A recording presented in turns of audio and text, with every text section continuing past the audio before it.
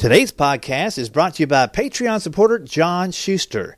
If you'd like to learn how you can support the podcast through a small, recurring monthly donation, log on to schooloflaughs.com/PATREON. We're also sponsored this week by Funny&amp.com. Kevin Hackenberg up in Philadelphia, Pennsylvania, is all about creating clean comedy content for his site, Funny&amp.com.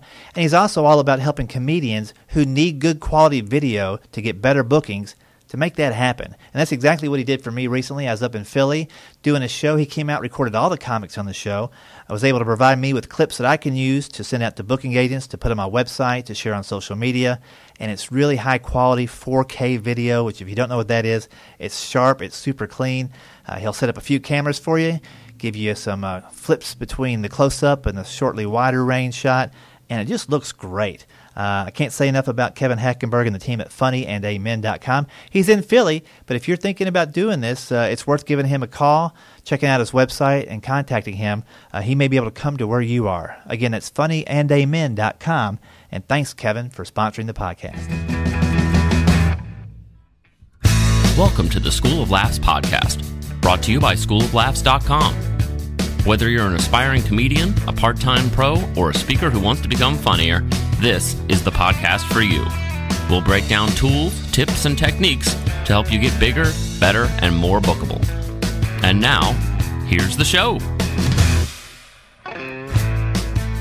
Welcome to the podcast. Rick Roberts here. Thanks again to our sponsors for making this podcast happen and keeping us out there, relevant and posting twice a month. I hope that's enough for you guys. It's as much as I can handle right now with the travel schedule, and excited today for our podcast with Lee Hardin. Lee is a Nashville guy. He first took my classes about 3 years ago, took a few of them, did the graduation show, and he is one of the guys that kept with it, stuck with it, had the hard gigs, tough gigs, the open mics, the no-response types of gigs like we all have when we first start. But he's got traction now.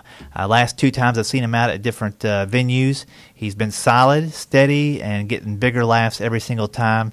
His point of view is starting to come into focus, and it's really cool to see. So I thought it'd be a good listen for you guys to kind of see where he's at 3 years in, what experiences he's having, what he's doing to get gigs, to make connections with booking agents, with comedians, and to find ways to be proactive to actually get out there and do this, not just sitting back waiting. We talk about different steps he's taken, about his website, how that helps out, how just connections between comics can help sometimes make a connection with the comic, and how he goes about, touching base with colleges, churches, and clubs, all out of his own hustle. So I'm inspired to share this with you guys. It was fun catching up with Lee, and now we're going to listen to the episode together, and I'll talk to you a little bit afterwards. Here's Lee Hardin.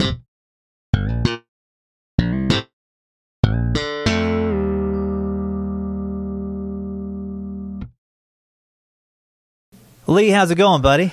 It's going great. How are you? I'm doing good. Thanks for stopping by the official headquarters of the School of Laughs. I love it. It's very organized. This is good. You like my stained glass window over there? It's very holy. Yes. It's the only one in the building. Keeps me clean.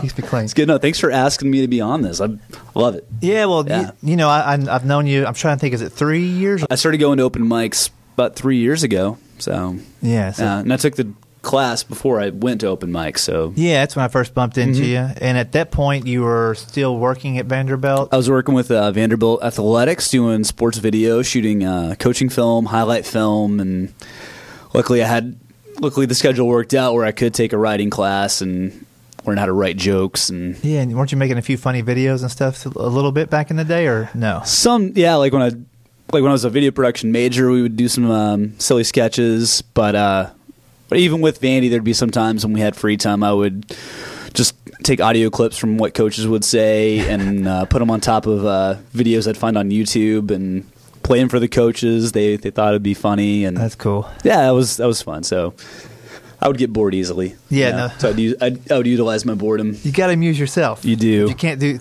that, then there's no chance of being a comedian. Exactly. Right? Exactly. You can't make your own stuff. Exactly. Well, that's cool. Then you took the classes and stuff, and then you're one of the guys. A lot of people take the class, and some people are doing it just to kind of check it out. Mm-hmm. Some people are like, I kind of want to do comedy, and this seems like a good way to speed it up a little bit. Where were you at in that? Oh, exactly. I was always obsessed with any kind of stand-up comedy, just as a little kid. Even before Comedy Central, like, specials were happening, I was, having specials memorized, like by Dana Carvey.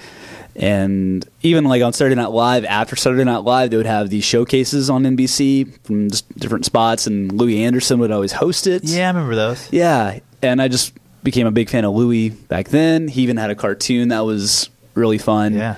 So I just was, anytime stand-up was on, I was always watching and just obsessed with it. Yeah. And around that time, I just thought about how do you get into it? I didn't know how. I thought you just had to be funny right away. And the more comedy I was listening to, like on Pandora and stuff, I was like, there's probably a reason they're saying certain words at certain times. I feel like there's probably an art form to what they're doing. And right. I look into, there's a joke writing class, and so I was like, okay, before I try this, I want to learn how to write a joke. I think there's a science behind it. And sure enough, you take the class, you find out there's a lot more to it than you realize. It's not just being naturally funny. That does help. Helps a lot, but yeah. Learning the structure of what makes something funny. Yeah, there's a lot. It's amazing how much is behind it that you don't see. Yeah. And then, I don't know if you're like me, when I was in college, I took a film class, and I could never really watch films again because I was looking at the establishing shot. Did you feel that way after doing the comedy classes? Like, you wrote the jokes, then you started doing open mics, listening to your audio. You definitely don't listen to your old albums the same way, your favorite stuff. You still find it funny, but you kind of see the the strings on the puppets a little bit. Yeah, that's a good way to put it. It's like still good, but yeah, you don't fully enjoy it. You don't fully enjoy it the same way. I want to apologize for ruining comedy. It's okay. It's okay. I'm sure those guys that you loved have gone through the same stuff. Yeah, no doubt.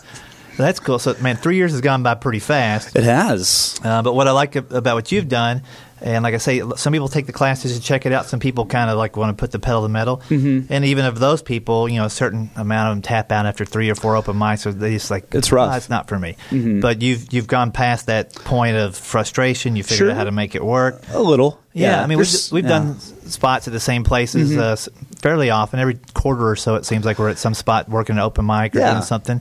And you keep writing, and you're getting better every single time. You're more comfortable on stage. Appreciate that. Yeah. And it's cool to see. So that's one reason I want to get you on the podcast, just to kind of catch up to where you're at now, because we only do see each other every once in a while. Every couple of months or something. Yeah, but there's good progress going on. So tell me about the... And which, side note, if I can interrupt, that did mean a lot to me. I was about maybe a year and 6 months in, and you had seen me before because I had done your graduation show, and we were doing a show at the Pavilion one night, and I was kind of in a phase where I was like trying to transition into like being more conversational, or like, should I quit because this what I had in mind is not what I'm doing, it's not working out well.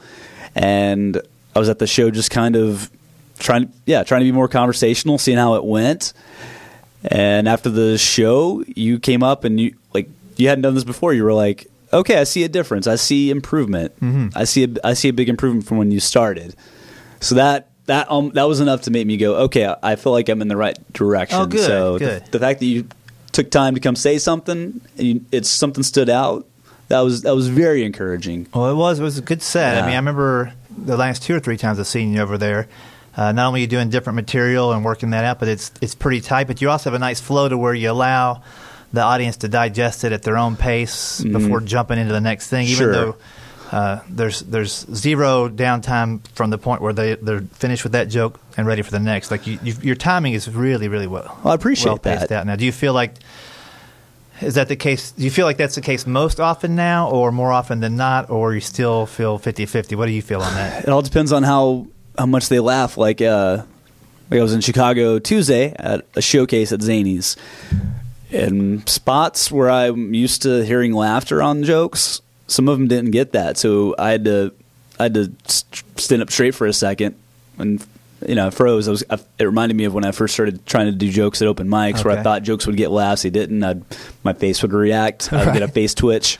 Yeah, and so I did that, and I was like, all right, it'll be okay. Maybe the next one will get them. Yeah. So it really just depends on that crowd reaction. Right. So kind of feeling out when the laughter's dying, and sometimes depends on the show. Sometimes I'll just talk to I don't mean to do crowd work, but sometimes I'll just find a guy if he's just kind of smiling, I'll point him out. I'll find something. I don't know what, but yeah, it's a bad default I've been getting into. I'm trying to. Yeah, I mean, at least you identified a bad thing, and you're aware of it, because it is very inviting to go to the crowd when your normal jokes aren't working. But you're not going to get back on track unless you stay with your set and find your way through it, right? Yeah, exactly. And then the other thing too, I mean, you're traveling around a little bit regionally. We're here in Nashville, Tennessee, which is a good spot. You can get to a lot of places in 8 hours if you hunker down and the traffic's flowing. I remember when I first started, first few gigs I did, even outside of Columbus, I would go as far as Dayton, and some of my jokes wouldn't work at all. Sure. Have you found you've got some Tennessee jokes, and then you've got your jokes that work everywhere, and then you've got some that, just depends? Maybe, yeah. Go back to Tuesday, and one of my comedy friends down there, Michelle Krajecki, she came to the show. I got her a comp ticket, and I have 5 to 6 minutes on Goodwill. I write a lot about Goodwill, and apparently in that area, Old Town is where that Zanies is. I found this out after because I was like, man, they're getting some giggles on these jokes, but they're not really flying. And she was kind of saying, well, Old Town has a lot of more higher up people. They may know about Goodwill, but they've probably never stepped inside one, so they may not know exactly what you're talking about. Right. So, and this is like, the Goodwill stuff was the first time I was like, hey, I can write a lot about one topic. So trying to go, okay, do I change that, or do I educate them more about it? Do I find a new 5 minutes? I wasn't super bummed. It just set me back a little. I'm going, how do I fix this? Because I want to make everywhere I go. I want everybody to laugh. I want everybody to enjoy themselves and have a good time. And part of that is making your jokes, accessible to everyone. Yeah. Not too many specific references, which I had a bad habit of writing those on my comedy homework. I remember just movie references that. Yeah, I remember that. Right. You're mentioning something in the third scene of the second episode of the trilogy of a movie nobody saw in the first place. I'm like, I get what you're saying, but it's like a Facebook group might like this. Yeah.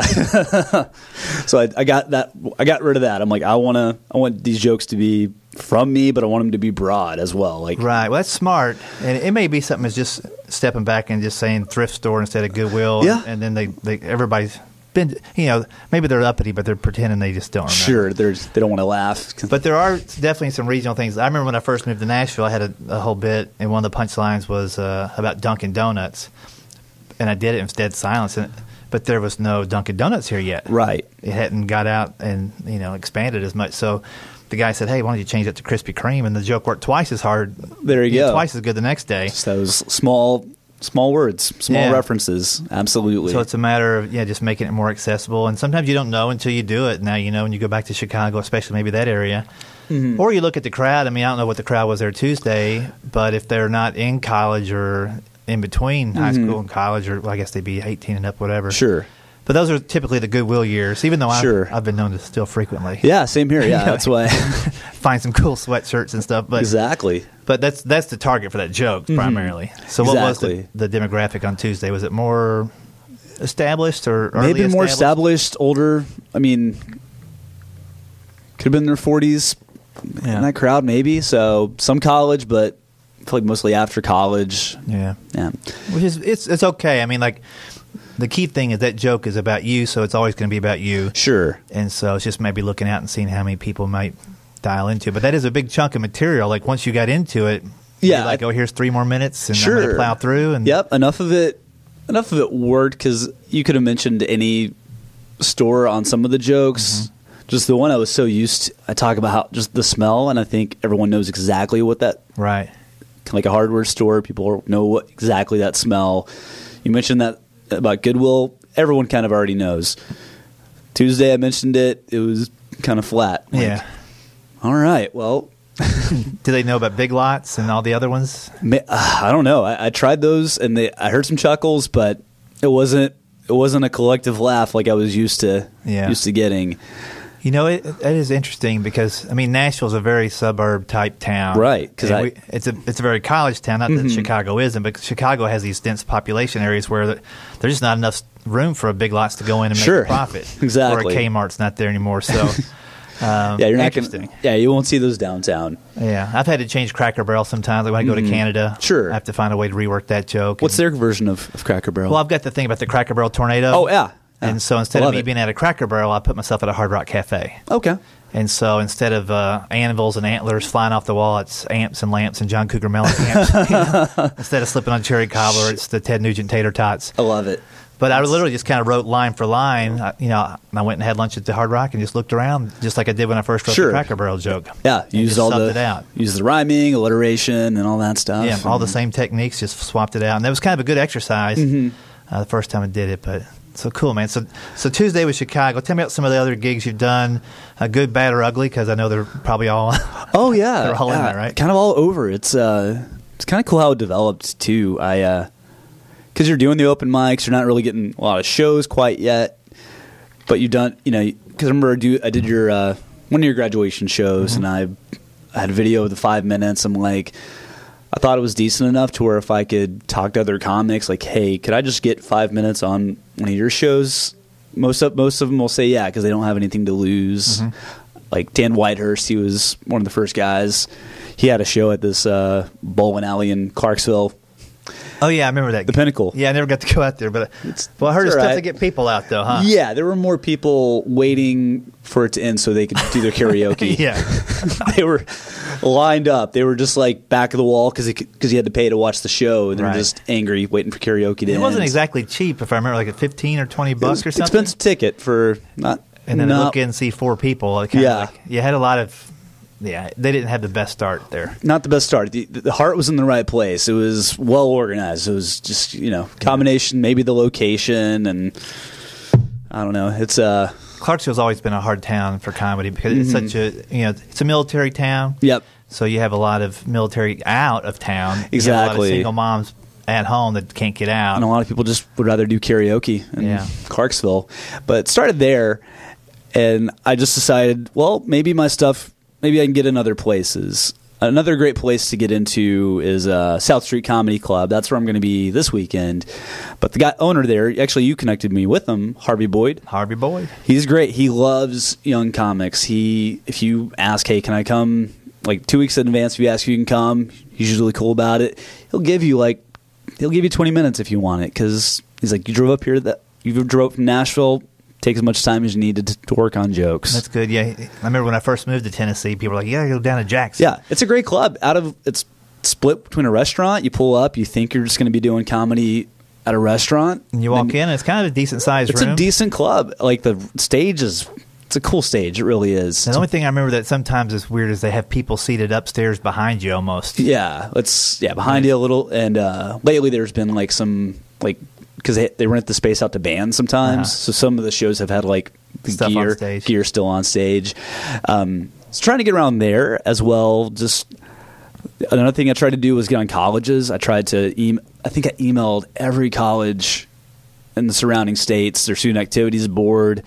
This is a lot of trial and error. Most of them don't get back to you. Same with churches. If you're just cold emailing them, it's almost easier to find if there's a show available, asking if you can get on it. Right.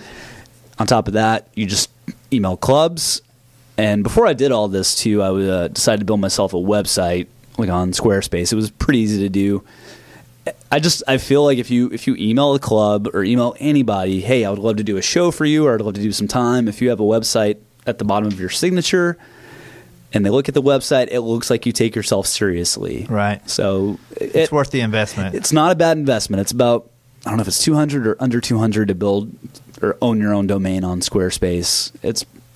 I feel like it's helped because you put video clips of yourself on there, show listings, and at first I just kind of went back a few months just to make it look like I had a lot of shows. Sure, yeah. He's working a little bit, yeah, he's working. Good. No, that's good. And one question, and I ask myself this sometimes. I'll pull up my website and go, "Would I book me?" Yeah. Right now, looking at when's the last time I posted an update? Exactly. And it's been a month because I've been busy. Sure. So when I'm the busiest, I haven't been updating as much. Right. So what I've started to do is go in and I'm on WordPress, my site. So I'll schedule. I'll plug in pictures and a quote from the person who booked me, and then I'll just schedule one to show up every Monday. So once a month I sit down and put 4 of those in. It takes me about 45 minutes. Right, staying active. Then when I'm on the road, I don't have to worry about logging in and uploading all that stuff. Exactly. It's a Monday kind of thing. That's the thing I need to add. I need to do more like news updates on it. I have show listings. That's the most updating things I do to it. But what about other social media? Is that one of those little widgets on your... Yep. With Squarespace, I added a Lee Hardin comedy on Facebook. Mm-hmm. And the way I do the shows is through Bands in Town. That's who Squarespace, they use that for their shows because a lot of bands will use it. So you just set it up with Bands in Town, you add the show on that Facebook page, and it'll automatically link up to your Squarespace page. So your comedy show, you're listing where the bands list their stuff. Yep, I'm listing it on automatically forwards it to your... my Bands in Town page. Add it on there. It goes straight. It adds right to the website. I'll have to look at that. I haven't done that or checked that out before. Yeah, but it's not bad. Yeah, for a lot of people listening, Squarespace is an easy way to get in. It's very good. They'd be a good sponsor. Rick. They want to call sometime.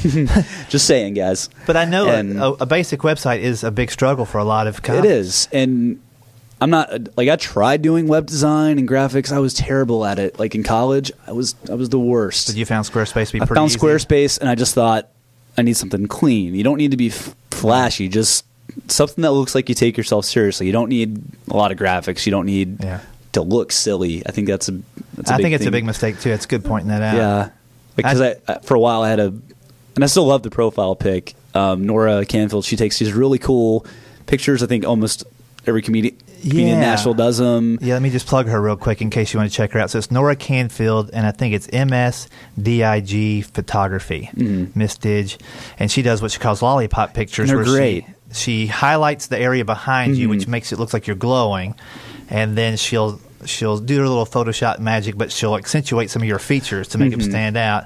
And then a lot of times she'll have a comic bring a prop in or something to add a little flavor to it. So tell us about your picture with her. I had a couple, but the one I chose, because I was starting to I got like one show, like this comes to comedy. I did this small contest back in my hometown, won it. They wanted you to have your own show. I didn't know how to do any of that. And I'm like, well, I guess I need a photo for a flyer. And I went up to her and took, had random props. But the one I used has a red coffee mug that I bought that day before the shoot. Mm-hmm. And this book, which is actually a really good book, it's called How to Be Funny. I think one of Jay Leno's writers. Oh, yeah, is the I've author. seen that somewhere before. Yeah, it's a pretty cool book. It's not designed for stand up, but it's still it's a good resource to have because it gives you, very similar to yours, it gives some joke exercises. Right, it's pretty cool. And I had that book, so it's a photo of me. It looks like I'm getting caught reading, like I'm cheating. Yeah, that's good. Yeah, so my eyes are wide open, and you can see clearly the title of the book right there, How to Be Funny. And people, got a good response on Facebook. And it was a fun pick. Yeah, she does a great job. And she does. I'll link to that information in the show notes. I've got her card here in the office. Yeah, she's great. Make sure I put it in. I think every comedian needs to get something from her. She's really good at what she does. 2 of my CD covers and all of my promos since I've Dusty Slay has his first album. That's her photo too. Yeah, making that chocolate or making that fudge. Making the fudge. Yeah, Dusty. Now you make chocolate too. They make chocolate. So cool. So you've got the website in place. You've got the work ethic where you're hustling and emailing clubs, emailing churches, emailing colleges. Not waiting for things to happen. You're out there making them. Trying. Because I would spend, if I had a day off work, I would spend the whole day. I'm just going to email everybody on this list, and I've gotten more no's than yeses. And sometimes I've had to talk myself up. I did one, it's like a booked open mic in Louisville. It's now called Comedy Caravan. It used to be called Laughing Derby. Right. And the guy that runs that told me who to contact if I wanted to get on shows. And it was a few back and forth emails because he was like, I don't know who you are. So I went back to listen everywhere I've been, even though they may have just been guest spots or 5 minutes. Here's where I've worked. And a couple back and forths. He's like, okay, if you want to do 5 minutes, sure, that's fine. Cool. So I got to go up do like 5 minutes for Bob Zaney. Who's one of my favorites. He's hilarious. He actually has a lot of Goodwill stuff. Well, his jokes are more about he has props things that he bought at Goodwill. Yeah. And he puts them up on stage, just riffs, because he's really good at riffing just off the cuff like that. Didn't you get to work with Chainsaw? Or Hackman? What was, that's not Chainsaw, I can tell already. Hacksaw. Hacksaw Jim Duggan. Yeah. Hacksaw. I wish I would have introduced him as that. Like, and tell people don't know who that is. Hacksaw Jim Duggan is a pro wrestler, mostly known from the golden era of the 80s. I'm going to get really nerdy here for a second. Go ahead.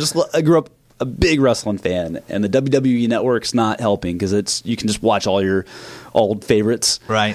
But he's now a Hall of Famer in the WWE, but called WWF back then. He's known for carrying this like 2x4 or this giant 2x4 to the ring with him, and he does this he does that, sticks his thumb out all the time. I feel like you knew who he was. You just wanted me to get the thumb. I just got the name wrong. Okay. Because I was a big Hulk Hogan and Jimmy Superfly Snuka. Exactly. And he was around when they were around. But he does tours like around comedy clubs. He doesn't do stand up, which is really it's like Q&A or Q&A. He does storytelling. It's cool to see that him just because people want to come hear all these stories they haven't heard before, and along with the Q&A, and he's got a cool merch table. His wife sells the merch, and I kind of fanboyed out. I bought one of the shirts and wore it on stage just because I was like, why not? I'm sure they'll like that. That's cool, man. Yeah, that was fun. Yeah, Jamie let me, Jamie Ellie, he was the owner of the club. Me and some other guys he knew were wrestling fans come up, do the show. And that was a good payoff because Jamie saw me, and this is a compliment to you as well. Once he saw me do that 5 minutes the first time for Bob Zaney, he was like, okay, do you know Rick Roberts? Because he could tell that I was a Rick Roberts guy. Oh.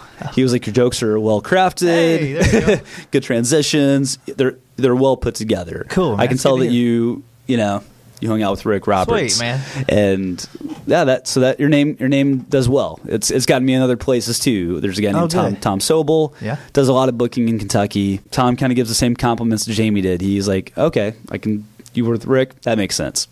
So kept my name and started getting me gigs out of town, which is fun.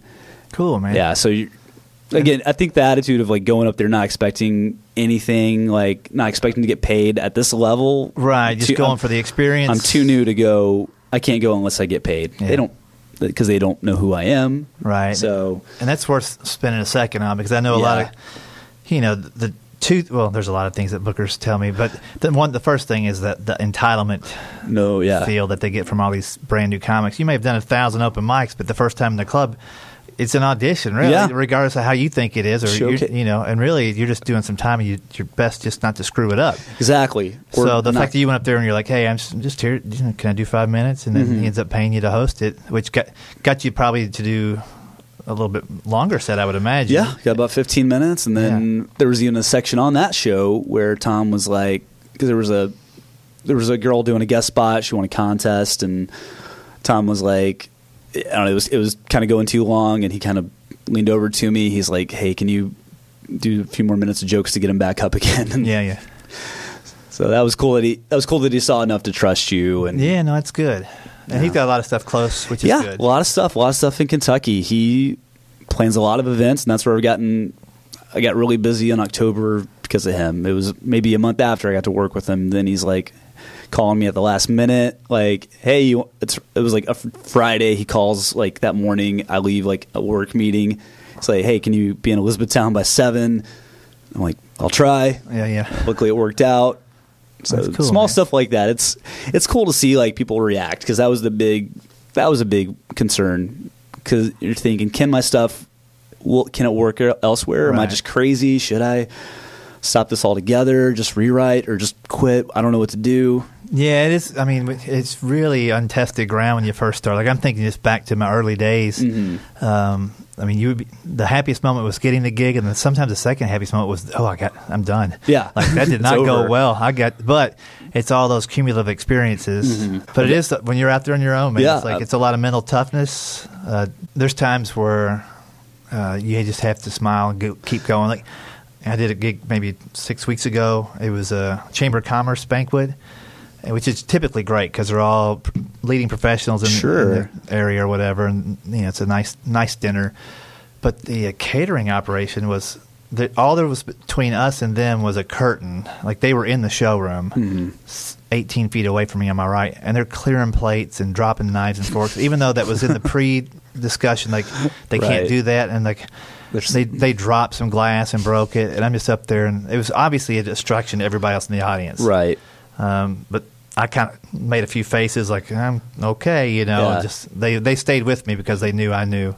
Right. And Did you try to riff off that when I feel like that's a good stand-up practice thing. You hear glass drop. Yeah, you know. You got those one-liners in your pocket, but If they were visible, I would have done some riffing. Sure. But because I thought enough of the audience was far enough away that it wasn't bothering them, I didn't want to draw more attention to it. Okay, so But when they broke the glass, I think I did say something. Everyone- It's just like when I'm on stage, I'm like, the first lines that come to you are all those lines you've heard over the years. I'm like, well, I'm not going to say who dropped their contact lens, or that sounds like a job opening, or is Ernest T. Bass back in town, or you know, there's like. So I'm like, by the time I try to figure out my original take on it, I'm done. But But it was one of those deals where the show was going fine, but I knew it would have been like a killer show if they would have just shut up. Yeah. But if I say shut up, then all of a sudden the crowd doesn't like me anymore. Yeah. Well, Yeah. let me ask you just on your short term outlook, what you're looking to do here in 2017. Sure. You got some goals you've written down or kind of gone over in your mind that you want to stick with? Absolutely. Just trying to hopefully stay busier. February got busy, and it kind of came out of nowhere. I was trying to contact for shows, brought up February, which is cool. Hopefully the rest of the months get busy. I'm also trying to, it's outside of comedy, but I'm trying to get rid of any kind of debt, like student loan debt, car debt, because I don't want to have anything holding you back. Holding me back, Yeah. exactly. I don't want that. No, that's smart. You know, it's not easy to get rid of it, but right. I mean, just let me be clear. You still got a full-time job that you're working, or is it? Yeah, I mean it's full-time? part-time, but it can get almost up to full-time. It's very flexible. Yeah, I work at Apple now, and the good part about that, it's always flexible enough to work around. I haven't had to turn down a gig yet. I've always been able to get it covered. It's cool, man. I'll definitely have you back on a little further down the road and see what's going on. But I thought this is a good, I haven't had too many people on in this 3-year range. Yeah. And I know a lot of people listening are in the same kind of boat. Exactly. They still got the full-time job or the part-time, and they're making that slow transition over. So so much of it is like just mental. It is, man. It's all mindset, and it's all thick skin, and it's all expecting a no. And then when you get the yes, it's nothing but a huge relief. It's great. Yeah. I'm excited that the progress that's happened, it's been really cool. I'm trying to be humble and trying to stay level-headed about all of it, and being just grateful for anyone saying yes to anywhere. So that's cool, man. Well, thanks for popping in here today, Lee. Thanks for having me. Tell them your website so they can put a face with the voice. Absolutely. It's LeeHardinComedy.com. And the last name is Hardin. Very good. And if you like that Squarespace thing. Squarespace. Hey, guys. Boom. Do it. All right. Thanks, bud. There you go. Hope you enjoyed that episode with Lee Hardin. 3 years in, making things happen and sharing how he's making things happen with you guys so you can make them happen too. That's what it's all about here on the School of Laughs podcast. I really do mean it when I say I try to help you guys get bigger, better, and more bookable. And I also take notes from students, from people I interview, and try to get better and bigger and more bookable myself. Hope that's working out on your end. It's working out on my end, and I enjoy doing this podcast. Quick note about Patreon. It's been a couple of weeks since I've talked about it, but if you hear that and you're not sure what it is, basically it's a way for you to support the podcast with a small monthly recurring donation. It can be as little as $1, but starting at $7 a month, you actually get some nice perks, which include the Google Hangouts, or now I guess we're doing them on Zoom. But once a month, we get together, all the Patreon people who want to jump on the phone call over the internet. We see each other. We talk about what's working, what's not, different experiences we're having. And at that $7 a month level, you're also in Club 52, which is a 52-week email program where you receive an email from me every single weekend with one bite-sized, actionable tip you can take to make yourself bigger, better, more bookable. Sometimes we talk about booking processes, different scripts you can use kind of when you talk to people on the phone, best way to follow up after a gig, best way to get a recommendation. Other times we talk about travel, some ways to save money on the road, just a whole gamut of information, a lot of business stuff of comedy in those Club 52 emails. And you can find out more about that, schooloflaughs.com/PATREON. And if that's something you want to join into, I suggest doing it. It helps the podcast out, but above and beyond, I think you can get a lot of value if you jump into the Club 52 and the Google Hangout level, $7 a month or more. It's been a lot of fun, and we'll have another one of those Hangouts coming up really soon. So that's it for now. Thanks again for listening. Stay safe out there and stay funny. Thanks for listening to the School of Laughs podcast. If you'd like to hear more School of Laughs podcasts, you can find them on iTunes and Stitcher.com. And don't forget to subscribe and leave a review. For information on upcoming live and online classes, visit schooloflaughs.com. Until next time, stay tuned, stay focused, and stay funny.